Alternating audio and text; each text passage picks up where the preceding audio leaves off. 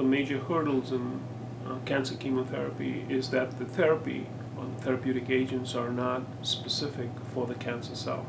They actually wind up hitting both the cancer cell as well as the normal cell.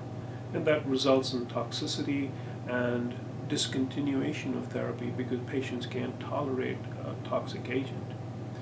One of the basis of medicinal chemistry is to be able to design a molecule that would fit a particular portion, much like parking a car in a garage. You could try to park a car in a garage by blindfolding yourself so you can't see what the dimensions of the garage are, and get a whole different world when you take off the blindfold and you can now see.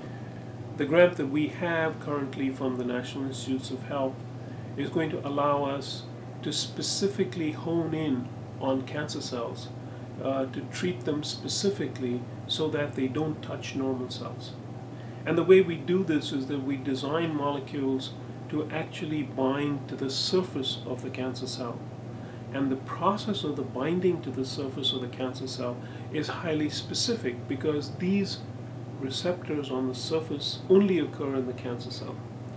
Once it gets inside the cancer cell, then the molecule needs to be designed in such a way that it actually blocks the process of DNA synthesis within the cancer cell. This doesn't happen in normal cells because this particular molecule is designed in such a way that it doesn't touch normal cells at all.